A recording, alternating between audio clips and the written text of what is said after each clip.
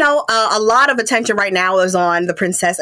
There's on Kate Middleton. I mean, so much is going on with her and what's going on in the household. Right now, Meghan and Harry, they recently did some, you know, sightseeing and some kind of person-to-person moments with the people of Uvalde, Texas. As you all may know, we had a school shooting there several years ago, and it's left a massive impact. So, I mean, right now they're doing what, you know, you expect kind of upper level celebrities to do, is to, you know, be at the right places, shaking the right hands.